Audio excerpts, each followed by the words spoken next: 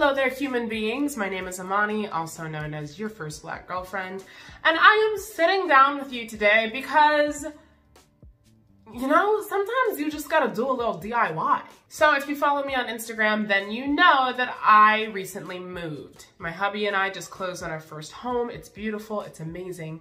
I love it very, very, very much. I worked very hard for it. I'm very happy to have it. We've been mostly busy working, so we haven't had a whole lot of time to unpack, let alone do the renovations that it needs and add the little things that we want. But today, I am finally building something that we have been talking about since we first saw the house, and that is adding a little bar station. So we lucked out and we got a really great house that has both a formal dining room and an eat-in kitchen. That being said, we just don't really see a point for it. There's not really a point in having a formal dining room and then also putting another table in the kitchen to eat at, and then we also have like an island that you can eat at. It's too much, it's too much. What we haven't found though is like a decent place to put our alcohol. We also just have like a lot of wine glasses. They're just that kind of gift that everybody gives you once they find out you're engaged, and they're taking up space for items that should actually be there, like cookware and things. So this bar should hopefully be a solution to that. And I figured while I'm making it, why not document the journey and we can see how it turns out. So here we go. So before I started this project, I did a lot of research and I decided it was best to go ahead and build the bar using a 2x4 KALLAX bookshelf from IKEA.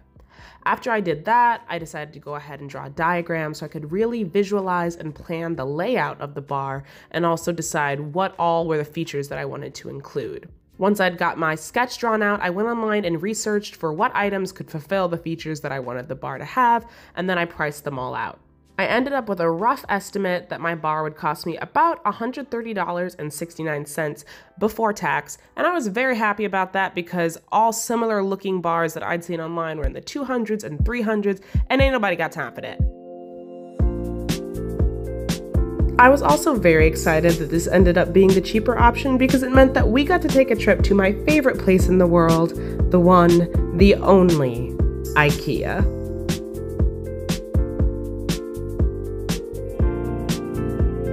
Excuse the mess, but this is what I was talking about. You have a formal dining room over here, and then we also have this kitchen island that we've put some stools under so you can sit there as well. So it kind of seems like overkill to then put another table over here in this eat-in dining area. So we've decided that we're gonna turn it into a bar area instead.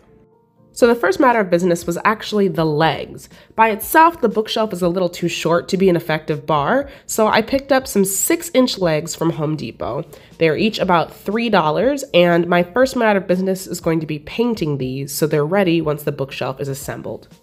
So I sat down and quickly realized that the staples in the tops of these legs were very heavy duty and could not just easily be pulled out. So I was gonna have to get a butter knife in order to pry these things out of the legs.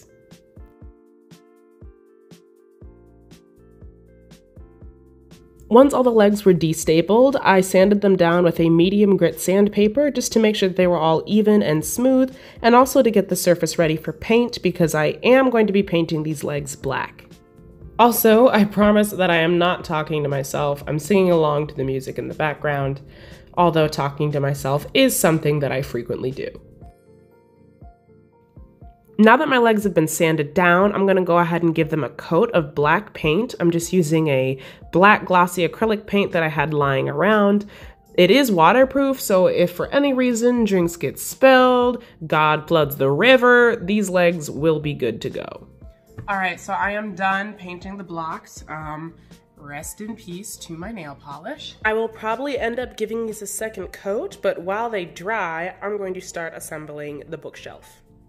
So let me start by saying that I love assembling IKEA furniture. There's something so fun about it. It has no English in it. It's just pictures. You just have to figure it out. It's like a super advanced 3D puzzle. I absolutely adore it.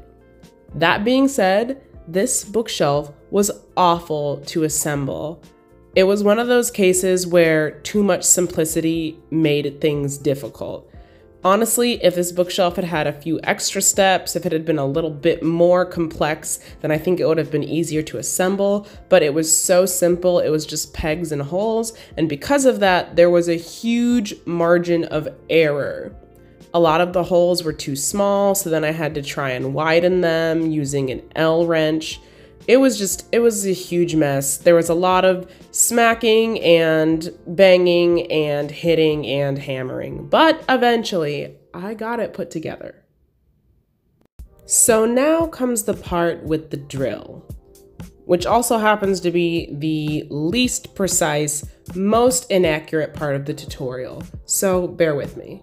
Basically, I was just taking my legs and lining them up to about where I wanted them on the shelf, and then I was very firmly pressing into the shelf so that that hard screw part on the top of the leg would leave an indent, and that's where I knew that my drill hole needed to be. So then I would line the drill up with the indent and drill a hole right there.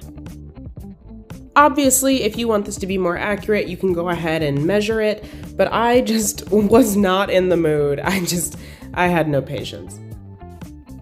You'll notice that I didn't paint the bottom of the legs, and that is because I planned on putting furniture pads there. The bookshelf comes with 8, but even if it didn't, I would have put furniture pads on anyway because #hardwood floors. Returning to my drawing, you'll notice that I wanted 2 of the shelves to have wine glass holders, so I was able to get these wine glass racks on Amazon, and they were $13.97 each.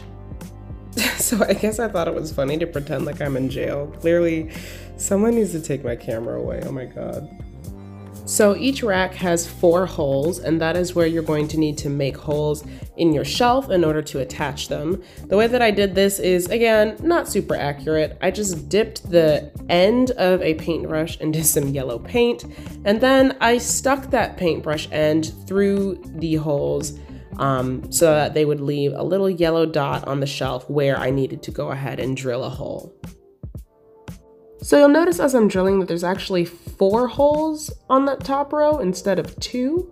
And that's because the first time I put this rack on, I put it on backwards. So please learn from my mistakes and know that the front is the side with these little hill shapes. This is the front. Do not put it on backwards. Returning to my drawing again, you'll see I wanted wine bottle holders. So I actually ordered these off of the Walmart website. They're made by Better Homes and Gardens, and they were $9.88, but I got them on sale and they ended up being like $8 each.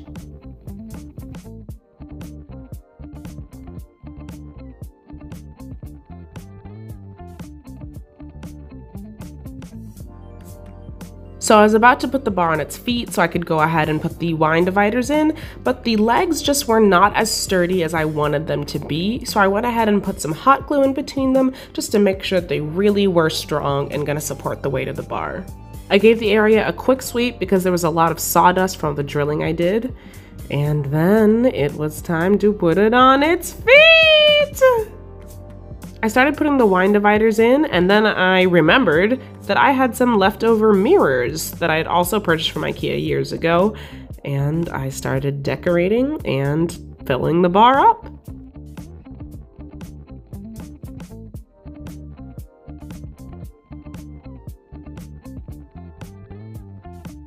After filling the bar, it's very important that you have a celebratory fruit tart because your bar came out amazing and you are very pleased. I got super lucky, and somewhere in the middle of eating and dancing, I heard Daniel's car pull up. He's here. Daniel's here. I just heard his car, so we gonna see what he thinks about the bar. Look at what I made! It's beautiful! I hope you think so! What is this shit? Oh, this is nice! We fancy! You painted something. You painted the wood. You painted the legs. I did. I painted the legs. This looks great. Thank you. Oh, I like what you did with the mirror too. That's really smart. Thanks. That's great. Thank you. It's a great idea. I made it. Thank you. With Just these hands.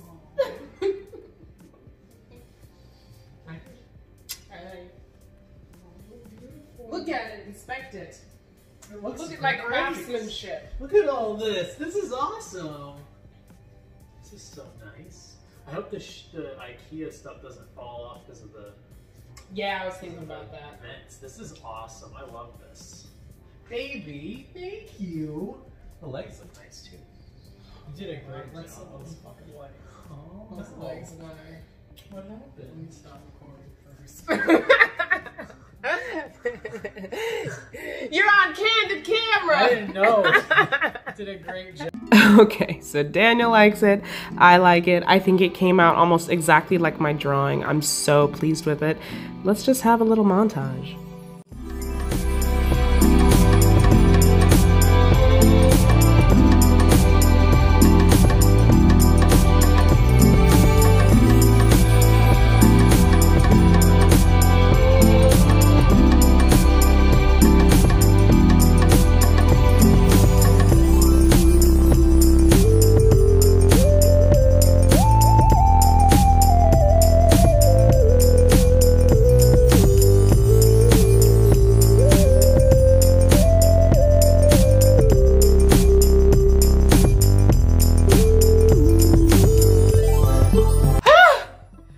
And that is it. Thank you so much for watching.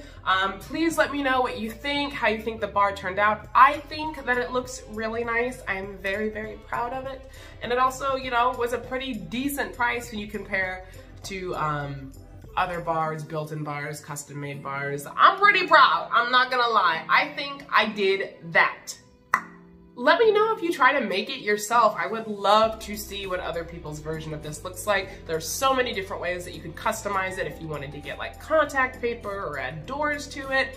It could end up a million different ways. All right, that is it for me. Thank you so much for watching. I hope you have a wonderful day. If you enjoyed this video, please give it a thumbs up and please share it with your thrifty and frugal friends who might find this interesting or might even want to attempt it themselves. And until next time, I'll see you later. Bye.